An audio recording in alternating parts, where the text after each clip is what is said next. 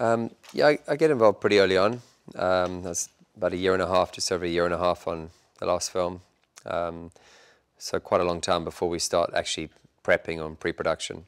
And that's just trying to muddle up some ideas with Tom and McHugh and trying to keep the action close to the story and keep the characters' relationship with the action correct, so that I'm not building action sequences that don't relate to the character. So we get very involved together. I think it's super important because when we tell a story through the action, there's a good story through the fights, a good story through the chopper sequences, through the bike and car stuff. And if you lose focus on the story, it just becomes an action sequence as a placeholder to take you from one part of the script to another or one scene to another.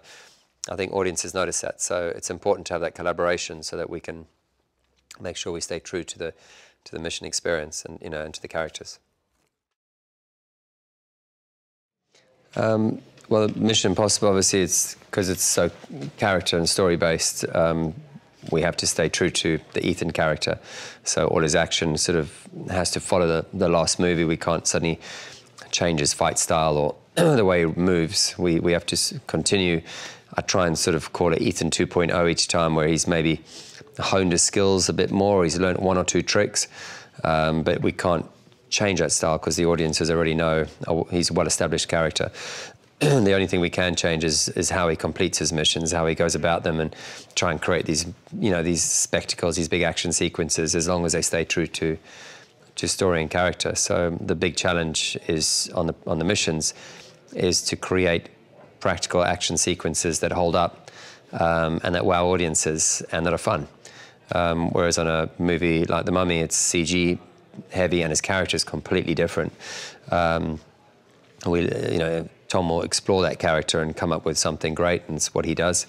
And I'll pitch action that I think suits that style and that character to try and engage the audiences. Again, my biggest thing is not to create action sequences just for the sake of having an action sequence placeholder. It's to create action sequences that are driven, very strongly by the story. Yes, that was a fantastic little sequence where, like you say, we're going through the columns. It's quite narrow. Basically, it's meant for pedestrians rather than a motorbike. And I remember, being directed to, basically drive down it. I thought, well, I'm just going to go a little bit faster than kind of told, and and luckily for me, they kind of liked the speed, and we got the dust flying off the bike and everything. So, and it looked really cool, having quite the visual look of it. All the columns flying past, so yeah, I kind of cheekily thought I'd go a bit faster than told. It was great. We have a camera bike that we use, which was tracking that, and it's this electric camera bike that accelerates like 0 to 100, because it's electric, it's instant torque, and driven by another superbike racer that Jenny knows really well, Kieran Clark, who's phenomenal. So he would have to adjust speed to Jenny and keep up with her. So we had two bikes, Jenny in the path and Kieran just outside tracking on this bike, and it was pretty impressive considering we're in this like palatial grounds where people come to walk and like sit on a bench and reflect and have a moment, and you got these two bikes like tearing through it and skidding to a stop at the end.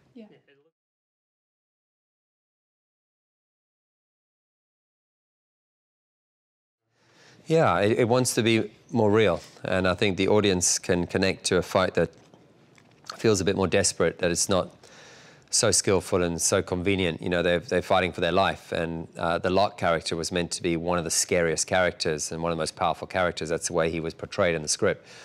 So it wasn't going to be an easy battle, and then for him to basically be beating up both Ethan and Walker, these two tough characters. I mean, Henry Cavill's a big, tough guy, and to be kicking them without looking at them and doing stuff like that. We designed that fight. Took a long time to design that fight to be very character-driven as well, and to bring that across, which I'm glad it did, according to reviews. And it's super important for us to do that. With Ilsa, you really want to feel like they're out of options. Like Benji's trying his best. He's out of options. Ilsa, we've seen as fierce, but Sean Harris, Lane knows her style. So when she tries to mount him and do her famous thigh locks and leg locks, which we invented for her in 5, he throws her off. He sees it before she's doing it. It's almost like a sort of MMA in the air, if you like, and her tricks aren't working. So it's a little bit more desperate because, again, you know, Lane is an evil character. So you had Lark, who's meant to be a super powerful character, and you got Lane, who we've already established is everything is inside. And that's the way I wanted him to come across. Everything's in his mind.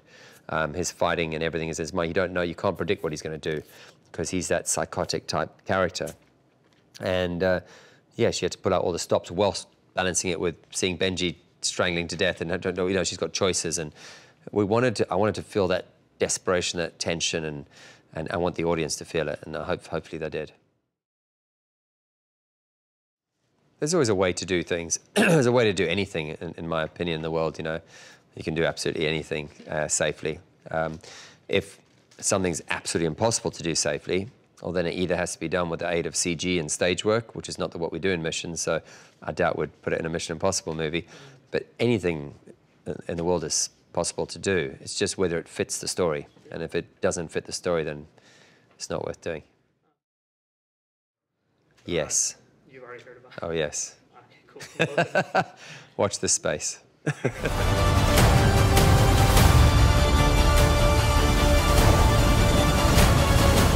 Accept it, Ethan. You've lost this one. What's done is done.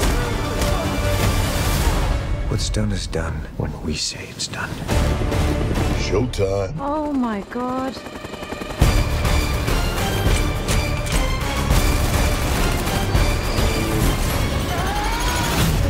You're just full of surprises.